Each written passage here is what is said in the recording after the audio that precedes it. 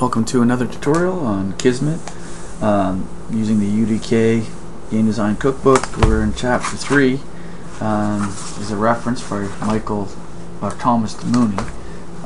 Today we're going to actually create an simple enemy bot that fires at you with a little bit of delay using the major ActorXFactory and some of the classes in there for a shock rifle weapon, and having it attached to an event, and it should be pretty straightforward.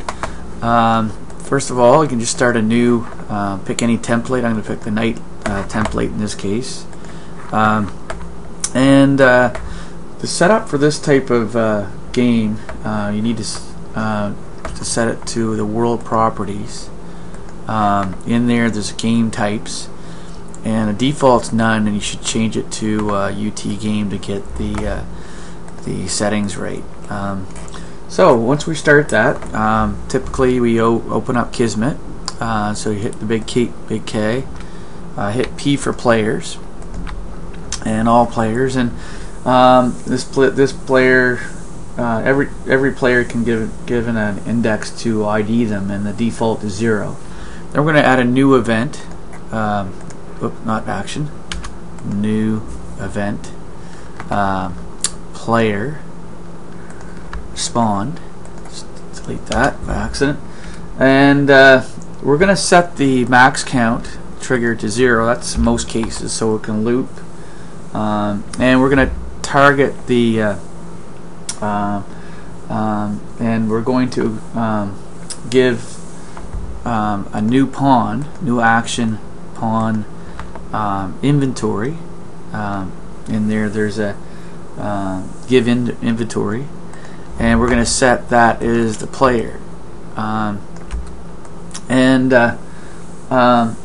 we're going to connect the player spawned events out to the in of the give inventory, and what we're going to do now is set up the inventory, so that in the inventory list, so that we have a rocket launcher content as the inventory, so that we can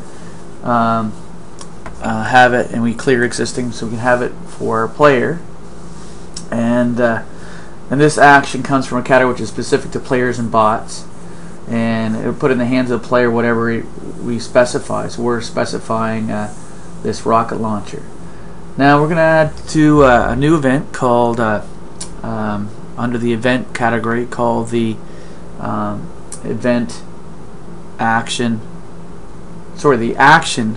I always get confused. This action event attached to event, and that lets you associate a player or bot with another event.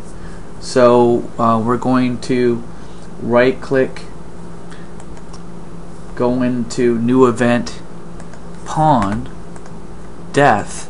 So what happens, we're going to make sure the player is attached to this event, and the event is a death out. Later on we'll connect the out to a destroy. So we connected the nodes as follows. These steps have been a bit of preparation before we're adding the bot. So now the big thing, the one I like, is the bot itself, and you do that through the new action ActorFactory. Now the ActorFactory spawns all kinds of actors, vehicles, you name it, but we're going to stick to the bot today. I'm just going to use my middle mouse button to zoom out, and use my right mouse button to pan over a bit. And path node is where the bot starts in the scene. So we're going to go back in the scene here, and just add one path node by right clicking, add actor, and then add path node. So we get to add path node in the, make sure it's above in the scene. Whoops, I have the wrong one. Let's try that again. Right click, add actor, path node. There we go. And there's my path node in the scene. Now that path node has to be built with this build pass, and I have to redo my lighting in here, but that's fine. In the scene, when you position the actor and you have it selected, what you can do with that selected, go right click, and then you'll see new object variable using path node 2, and that can be connected to the spawn point right here. So now there's a lot of settings in the ActorFactory. This can be confusing. If you go into the rollout here, you have to set the factory here with the down blue arrow, not to ActorFactory AI, which people get confused. It's a UT ActorFactory AI. And then once you're doing that, you can set up the what's called the class, controller class, and we have to expand the factory channel, and you can go down to here and set it to UTBot and the pawn class to UTPawn. And you can put a name in here, killer, as the killer item. And you want to give it a default item too. You can give it a default shock rifle or link gun or whatever you want for a UT weapon. So that's it for the shock rifle. And our bot needs to be referenced in Kismet once you spawn. So what you can do is just right click here, just go new object event. Whoops.